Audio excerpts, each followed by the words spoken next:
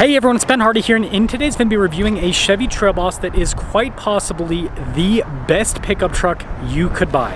Before we get into this video, I want to give a huge shout out and thank you to the Larry Miller Chevy here in Murray for giving me some time with this truck. I'll include a link to their website in the description down below so you can check what they have currently. If you have any questions, just ask for Nick. And then on a side note, if you want to save time and money the next time you purchase a car, link to my car buying guide in the description down below. Let's get into it.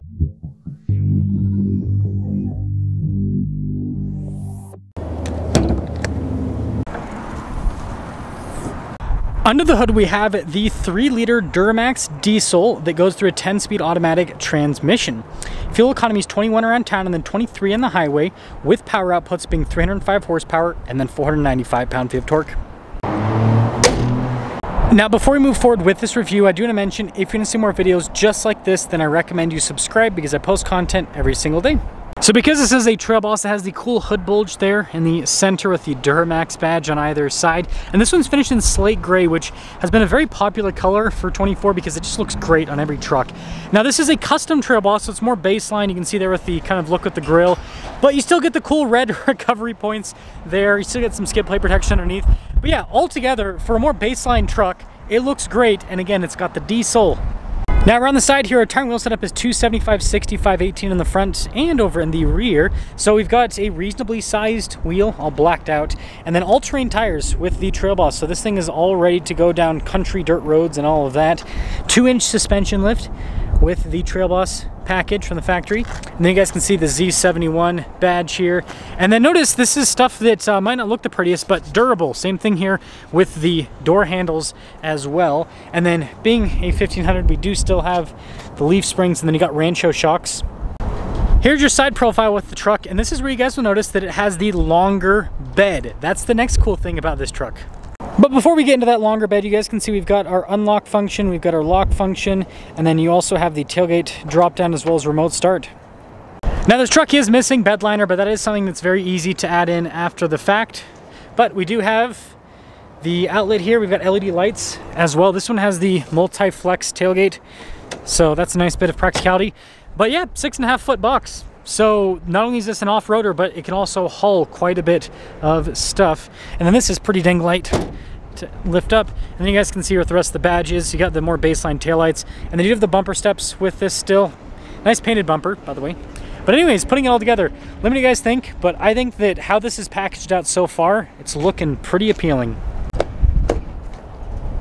Now popping inside, being a more baseline truck, you can see that it's basically just work truck with the surfaces, and then you've got cloth seats with this, and then you can see the flat loading floor, pretty big space. And yeah, this would be a great family car as well. You can see tons of legroom here in the back, little storage pocket, got some USBs down below, and then headroom, it's great.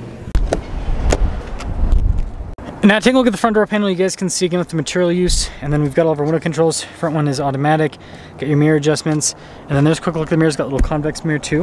And when it comes to capabilities, this thing's pretty solid. 1,614 pounds of payload capacity, and then towing capacity on this is 9,000 pounds. And then here's the front seat, again with all the cloth trim, all of your adjustments on the side. Your parking brake right here with your light control. You can see the drive line select. This does have a 2-speed transfer case, which is cool. You got tow haul mode as well.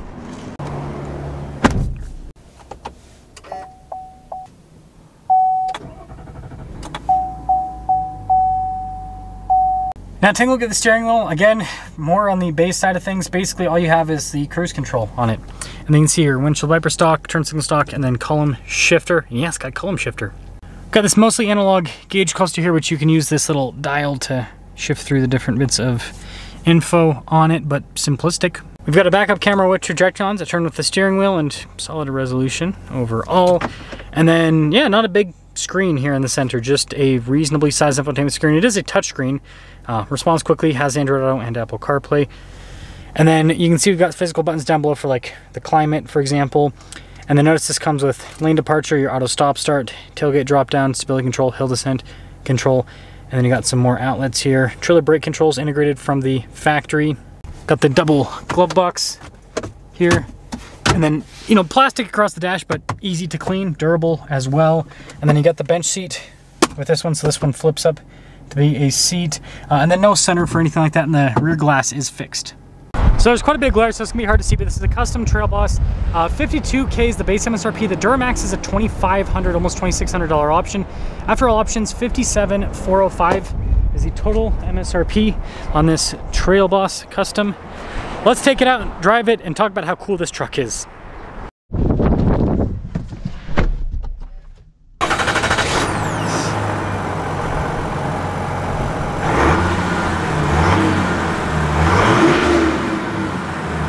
Well, let's talk about visibility before we set off here. Here's your visibility of the hood, both the mirrors, the rest rear.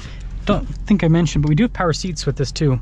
So I mean, it's a more basic truck, but it also has, I would say, the amenities that are nice to have, like a power seat, like climate controls as well. And so, yeah, with that being said, let's set off and see how this drives. I'm really excited with this review. It's funny, all the other car reviewers are like, I'm so excited to review a Ferrari, and I'm like, I'm so excited to review this entry-level pickup truck with a long bed. Like, this is what pickup trucks used to all be, like, literally this is what pickup trucks used to be about. Capable, you know, basic, more affordable, diesel. Oh man, this thing feels like a rocket ship. Such a smooth powertrain. Calm down there, Honda. Yeah, good ride quality too. Love the diesel sounds. Love the diesel sounds.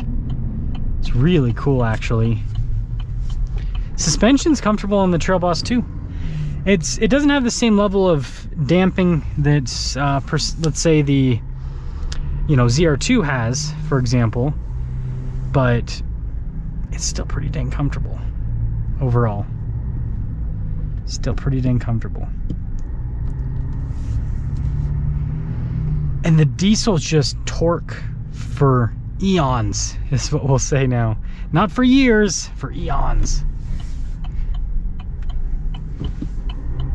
Yeah, I think this drives really well. And the seats are, you know, one thing to say is the seats are firmer. It's kind of more of that, like, park bench type seat, but again, it's more basic work truck, so it's kind of what you expect with it. I mean, overall it drives well, and the long bed isn't weird. It's not like, oh man, this truck's enormous, and it's easy to maneuver. I will say the hood bulge does get in the way a little bit, but it's not too crazy. So, summing things up here with this Trail Boss Custom with the longer bed. This is what pickup trucks should be, in my opinion, right? I understand people are gonna say $50,000, $57,000. Yeah, I get it, that's a lot of money. But you know, the market has shifted a little bit, so there is more wheeling and dealing. We'll just leave it at that. So, you know, who knows if this would even go for the $57,000 MSRP.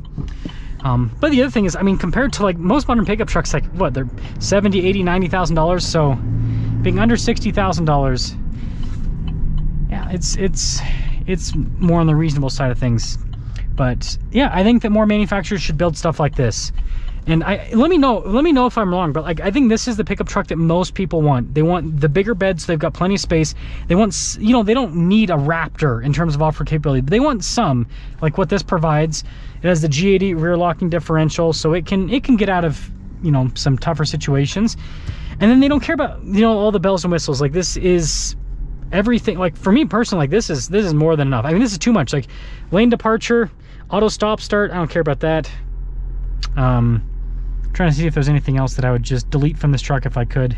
I'll go for crank window. No, I actually like power windows quite a bit, to be honest. It's got a backup camera. Yeah, I mean, that's it. I like some of the safety tech I don't really care for, but let me know what you guys think about this truck. But I think this is the holy grail of pickup trucks in today. Like, this used to be just what a pickup truck was, but in today's world where everything is super luxurious and $80,000, this is, well, basic, but it's now the holy grail of pickup trucks. Let me know what you think.